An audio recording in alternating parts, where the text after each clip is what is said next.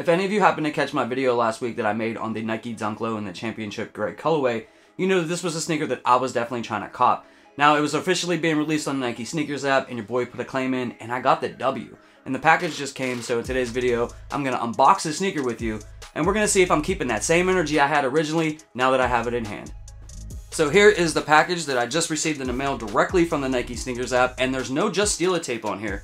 Now, I haven't actually got a W on the Nike Sneakers app in a while, so it's good to see that they're doing away with the Just Steal It boxes. You know, at least I hope so anyways. But, you know, here you got this little pull-out tab that you can just rip and open up the package, so that's what we're going to do.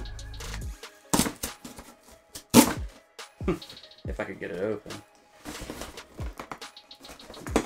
Just rip it.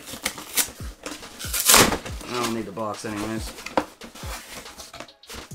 Alright, here we go. So this Dunk Low comes in your standard red box with the white lettering.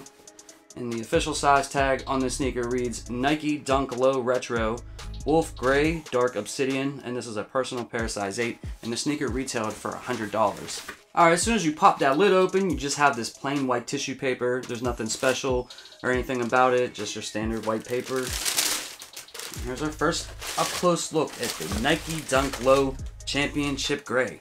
Bam! Now this Nike Dunk Low, this is a sneaker that I've been eyeing up for like months.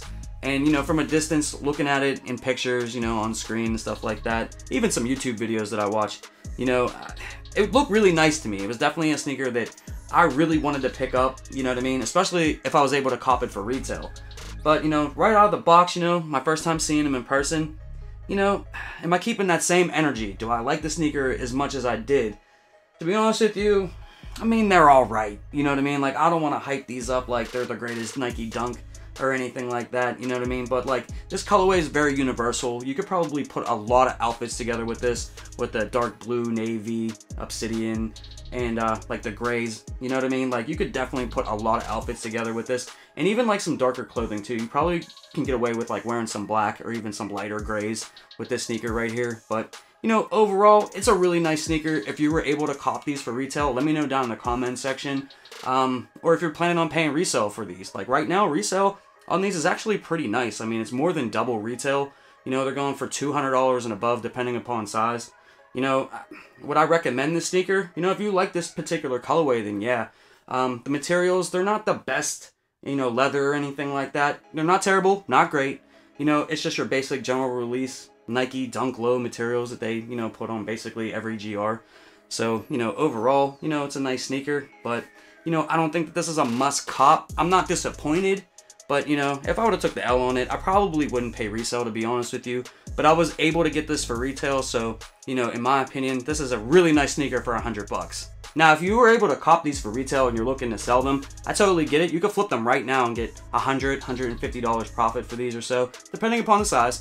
But, you know, in my personal opinion, I think you should hold these sneakers. Now, I talked a little bit about this in my Nike Dunk Low Championship Gray resale prediction video that I put out the day that these dropped on the Nike Sneakers app. And I think you should hold these. If you're able to hold them, if you can afford to hold them, I would hold them, you know, see about maybe through the holiday season. And, you know, if they go up a little bit more and you're happy with that, you know, definitely flip them. But, you know, I'd probably hold these till at least March when March Madness kicks in. You know, any of the other collegiate Nike Dunk Lows that came out too, if you have any of those, I think those are great holds. And I think that those are going to go up in value too. So, you know, from that standpoint, you know, long term, I think that these are a great hold. I think that these will continue to go up through March Madness and into the fall of 22, whenever the college basketball season starts back up. But I'm just going to keep it 100 with you guys. I'm going to keep my pair. Getting a retail W on a Nike Dunk is like few and far between. It like almost never happens. You know what I mean? Like these always sell out really, really quick. They're always super hard to get. So, you know what I mean? I'm just going to take my blessing and keep these, put these into the rotation, and you know what I mean?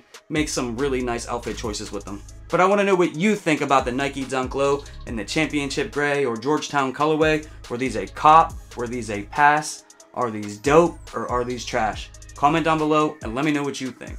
I'd like to thank you all for taking the time out today to watch this video. I really do appreciate the support. To all my new subscribers, welcome to the channel. And to all my OGs out there that watch almost every video, that continue to support me week in, week out, month in, month out, I really do appreciate you guys. If you're new here though and you haven't yet already subscribed, make sure you hit that subscribe button and you hit that notification bell so you don't miss any content when I drop these videos. And until next time, peace.